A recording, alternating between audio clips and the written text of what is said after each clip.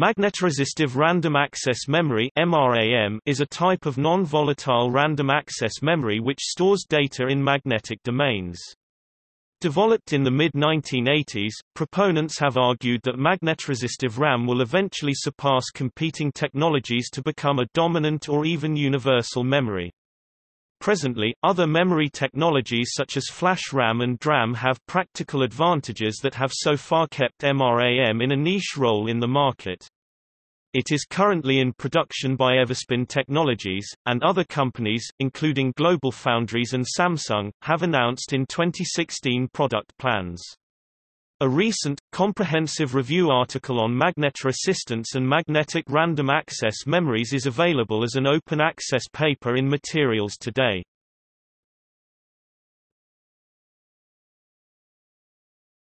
Topic. Description. Unlike conventional RAM chip technologies, data in MRAM is not stored as electric charge or current flows, but by magnetic storage elements. The elements are formed from two ferromagnetic plates, each of which can hold a magnetization, separated by a thin insulating layer. One of the two plates is a permanent magnet set to a particular polarity, the other plate's magnetization can be changed to match that of an external field to store memory. This configuration is known as a magnetic tunnel junction and is the simplest structure for an MRAM bit. A memory device is built from a grid of such cells. The simplest method of reading is accomplished by measuring the electrical resistance of the cell. A particular cell is typically selected by powering an associated transistor that switches current from a supply line through the cell to ground. Due to the tunnel magnetoresistance, the electrical resistance of the cell changes due to the relative orientation of the magnetization in the two plates. By measuring the resulting current, the resistance inside any particular cell can be determined, and from this the magnetization polarity of the writable plate. Typically, if the two plates have the same magnetization alignment, low resistance state, this is considered to mean 1. While if the alignment is antiparallel, the resistance will be higher, high resistance state, and this means 0. Data is written to the cells using a variety of means. In the simplest, classic design, each cell lies between a pair of right lines arranged at right angles to each other, parallel to the cell, one above and one below the cell. When current is passed through them, an induced magnetic field is created at the junction, which the writable plate picks up. This pattern of operation is similar to magnetic core memory, a system commonly used in the 1960s. This approach requires a fairly substantial current to generate the field, however, which makes it less interesting for low-power uses, one of MRAM's primary disadvantages. Additionally, as the device is scaled down in size, there comes a time when the induced field overlaps adjacent cells over a small area, leading to potential false writes. This problem, the half-select or write-disturb problem, appears to set a fairly large minimal size for this type of cell. One experimental solution to this problem was to use circular domains written and read using the giant magnetoresistive effect, but it appears that this line of research is no longer active. A newer technique, spin transfer torque (STT) or spin transfer switching, uses spin-aligned, polarized electrons to directly torque the domains. Specifically, if the electrons flowing into a layer have to change their spin, this will develop a torque that will be transferred to the nearby layer. This lowers the amount of current needed to write the cells, making it about the same as the read process. There are concerns that the classic type of MRAM cell will have difficulty at high densities due to the amount of current needed during writes, a problem that STT avoids. For this reason, the STT proponents expect the technique to be used for devices of 65 nanometers and smaller. The downside is the need to maintain the spin coherence. Overall, the STT requires much less write current than conventional or toggle MRAM. Research in this field indicates that STT current can be reduced up to 50 times by using a new composite structure. However, higher speed operation still requires higher current. Other potential arrangements include Thermal-assisted switching, TAS MRAM, which briefly heats up, reminiscent of phase-change memory, the magnetic tunnel junctions during the write process and keeps the MTJs stable at a lower temperature the rest of the time, and vertical transport MRAM, VMRAM, which uses current through a vertical column to change magnetic orientation, a geometric arrangement that reduces the write disturb problem and so can be used at higher density. A review article provides the details of materials and challenges associated with MRAM in the perpendicular geometry. The authors describe a new term called pentalemma, which represents a conflict in 5 different requirements such as write current, stability of the bits, readability, read, write speed and the process integration with CMOS. The selection of materials and the design of MRAM to fulfill those requirements are discussed.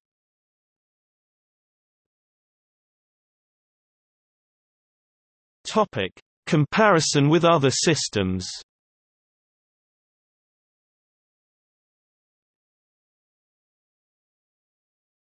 Topic: Density.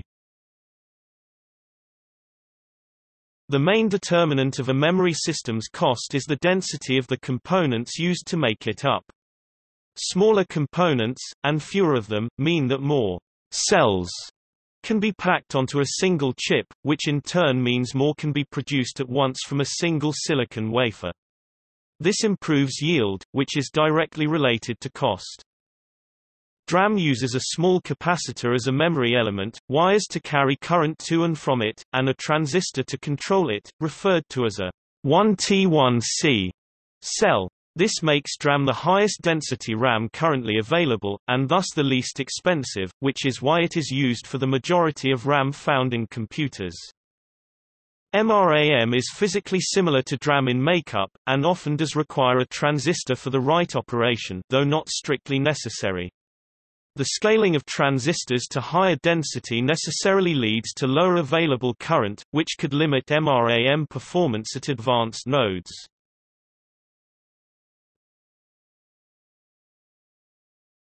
Topic: Power consumption. Since the capacitors used in DRAM lose their charge over time, memory assemblies that use DRAM must refresh all the cells in their chips 16 times a second, reading each one and rewriting its contents. As DRAM cells decrease in size, it is necessary to refresh the cells more often, resulting in greater power consumption. In contrast, MRAM never requires a refresh. This means that not only does it retain its memory with the power turned off, but also there is no constant power draw. While the read process in theory requires more power than the same process in a DRAM, in practice the difference appears to be very close to zero. However, the write process requires more power to overcome the existing field stored in the junction, varying from 3 to 8 times the power required during reading. Although the exact amount of power savings depends on the nature of the work, more frequent writing will require more power. In general, MRAM proponents expect much lower power consumption, up to 99% less, compared to DRAM. STT-based MRAMs eliminate the difference between reading and writing, further reducing power requirements. It is also worth comparing MRAM with another common memory system, flash RAM. Like MRAM, flash does not lose its memory when power is removed, which makes it very common in applications requiring persistent storage. When used for reading, flash and MRAM are very similar in power requirements. However, flash is rewritten using a large pulse of voltage, about 10 volts, that is stored up over time in a charge pump, which is both power-hungry and time-consuming. In addition, the current pulse physically degrades the flash cells, which means flash can only be written to some finite number of times before it must be replaced. In contrast, MRAM requires only slightly more power to write than read, and no change in the voltage, eliminating the need for a charge pump. This leads to much faster operation, lower power consumption, and an indefinitely long lifetime.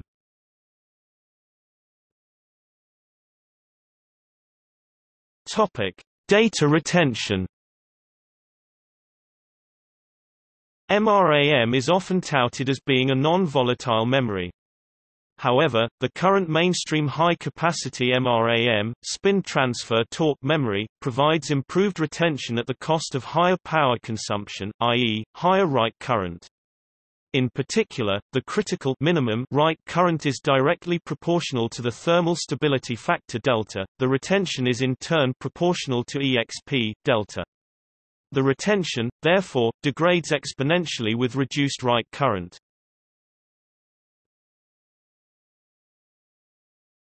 Topic: Speed.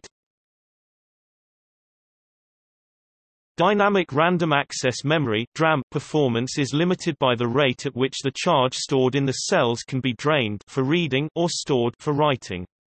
MRAM operation is based on measuring voltages rather than charges or currents, so there is less settling time needed. IBM researchers have demonstrated MRAM devices with access times on the order of 2 nanoseconds, somewhat better than even the most advanced DRAMs built on much newer processors.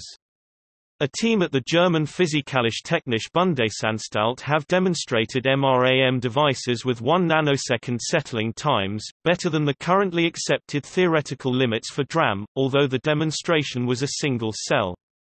The differences compared to flash are far more significant, with write speeds as much as thousands of times faster. However, these speed comparisons are not for like current.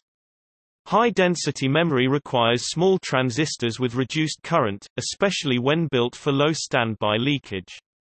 Under such conditions, write times shorter than 30 nanoseconds may not be reached so easily. In particular, to meet solder flow stability of 260 degrees Celsius over 90 seconds, 250 nanoseconds pulses have been required. This is related to the elevated thermal stability requirement driving up the write bit error rate. In order to avoid breakdown from higher current, longer pulses are needed. For the perpendicular STT-MRAM, the switching time is largely determined by the thermal stability delta as well as the write current. A larger delta, better for data retention, would require a larger write current or a longer pulse. A combination of high speed and adequate retention is only possible with a sufficiently high write current. The only current memory technology that easily competes with MRAM in terms of performance at comparable density is static random access memory (SRAM). SRAM consists of a series of transistors arranged in a flip-flop, which will hold one of two states as long as power is applied. Since the transistors have a very low power requirement, the switching time is very low.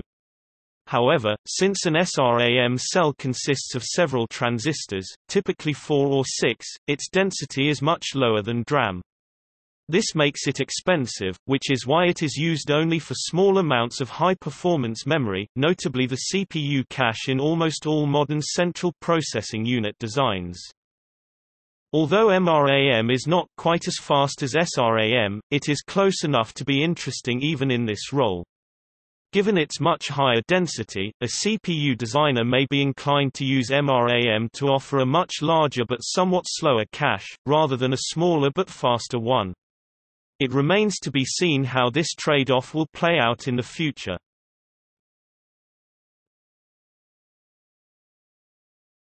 Topic: Endurance. The endurance of MRAM is affected by write current, just like retention and speed, as well as read current. When the write current is sufficiently large for speed and retention, the probability of MTJ breakdown needs to be considered. If the read current-write current ratio is not small enough, read disturb becomes more likely, i.e., a read error occurs during one of the many switching cycles. The read disturb error rate is given by 1 exp tred tau, exp delta 1 arred, icrit, where tau is the relaxation time 1 nanosecond and icrit is the critical write current. Higher endurance requires a sufficiently low arred, icrit. However, a lower arred also reduces read speed.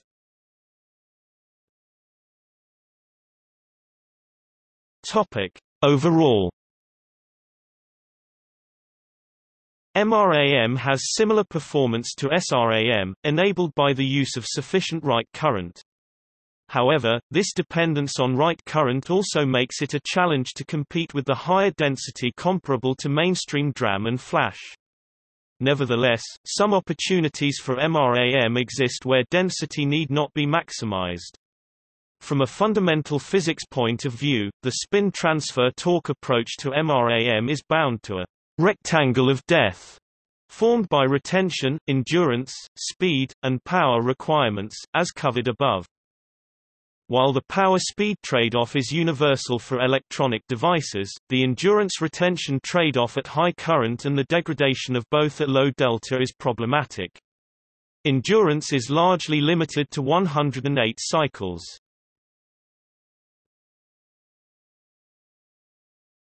Topic: Alternatives to MRAM.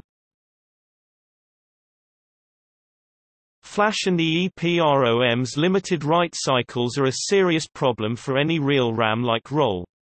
In addition, the high power needed to write the cells is a problem in low-power roles, where non-volatile RAM is often used.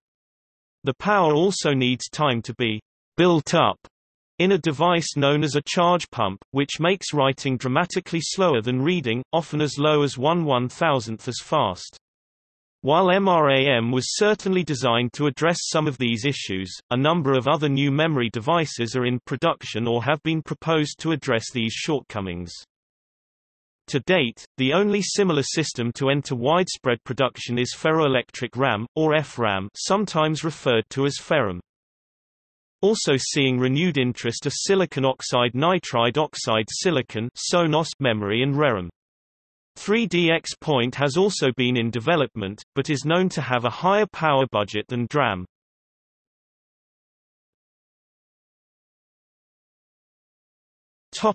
History. 1955.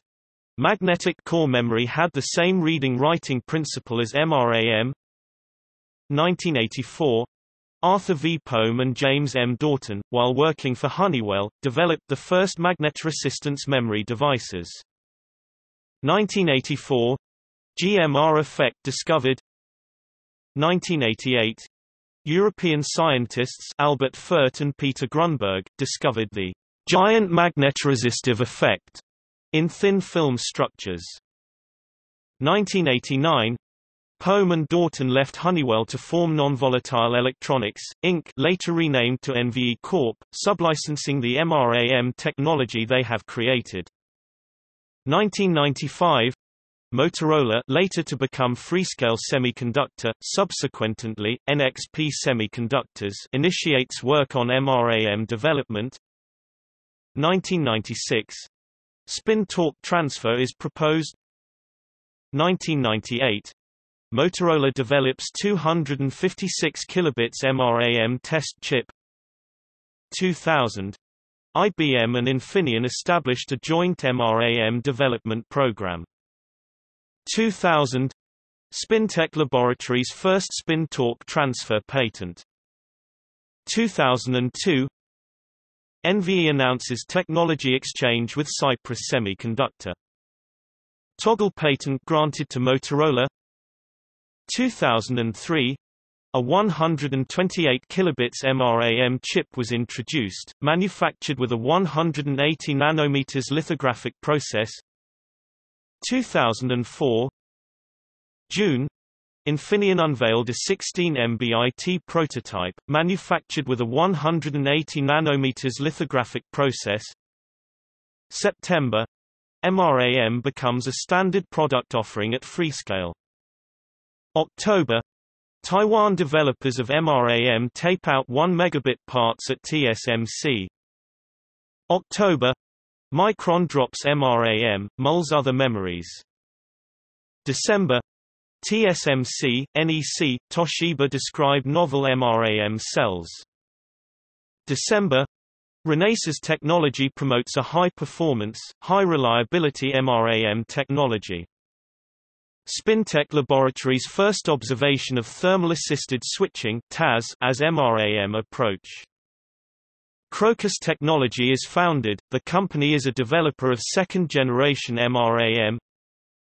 2005 January Cypress Semiconductor samples MRAM, using NVEIP.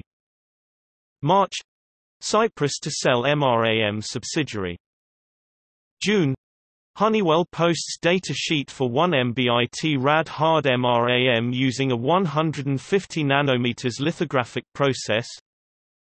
August MRAM record, memory cell runs at 2 GHz. November Renesas Technology and Grandis collaborate on development of 65 nanometers MRAM employing spin-torque transfer (STT). November NVE receives an SBIR grant to research cryptographic tamper-responsive memory. December Sony announced the first lab-produced spin-torque transfer MRAM, which utilizes a spin-polarized current through the tunneling magnetoresistance layer to write data. This method consumes less power and is more scalable than conventional MRAM.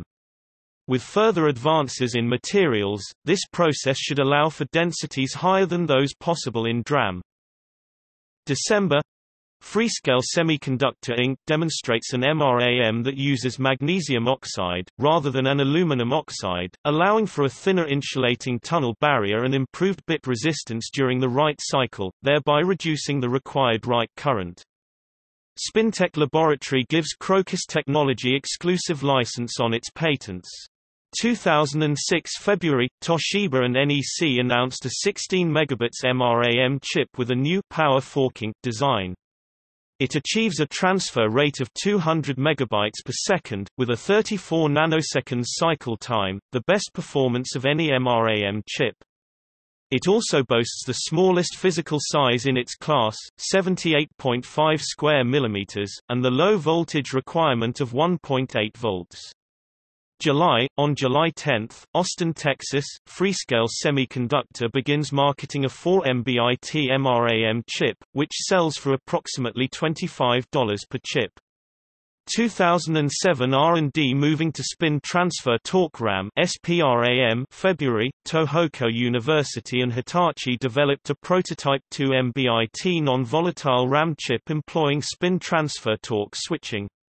August, IBM, TDK partner in magnetic memory research on spin transfer torque switching IBM and TDK to lower the cost and boost performance of MRAM to hopefully release a product to market. November, Toshiba applied and proved the spin transfer torque switching with perpendicular magnetic anisotropy MTJ device. November, NEC develops world's fastest SRAM-compatible MRAM with operation speed of 250 MHz. 2008 Japanese satellite, SpriteSat, to use Freescale MRAM to replace SRAM and flash components. June, Samsung and Hynix become partner on STT MRAM. June, Freescale spins off MRAM operations as new company Everspin. August, scientists in Germany have developed next-generation MRAM that is said to operate as fast as fundamental performance limits allow, with write cycles under 1 nanosecond. November, Everspin announces BGA packages, product family from 256 kilobits to 4 megabits. 2009 June, Hitachi and Tohoku University demonstrated a 32 MBIT spin transfer torque RAM (SPRAM).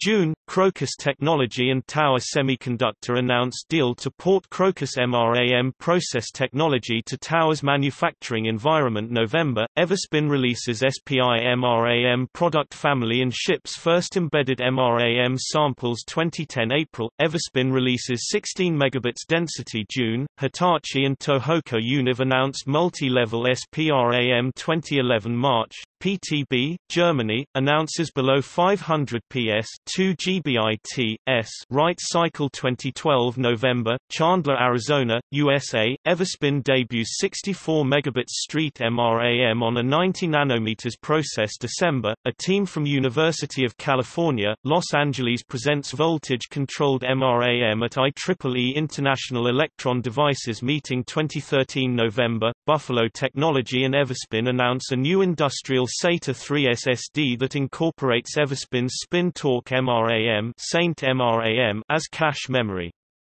2014 January, researchers announced the ability to control the magnetic properties of core, shell antiferromagnetic nanoparticles using only temperature and magnetic field changes.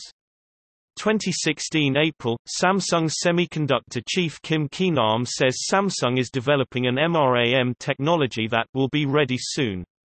July, IBM and Samsung report an MRAM device capable of scaling down to 11 nanometers with a switching current of 7.5 microamps at 10 nanoseconds. August, Everspin announces it was shipping samples of the industry's first 256 megabit street MRAM to customers. December, Inston and Toshiba independently present results on voltage-controlled MRAM at International Electron Devices Meeting. Topic: Applications. Proposed uses for MRAM include devices such as aerospace and military systems, digital cameras, notebooks, smart cards, mobile telephones, cellular base stations, personal computers, battery-backed SRAM replacement, datalogging specialty memories, black box solutions, media players, and book readers. See also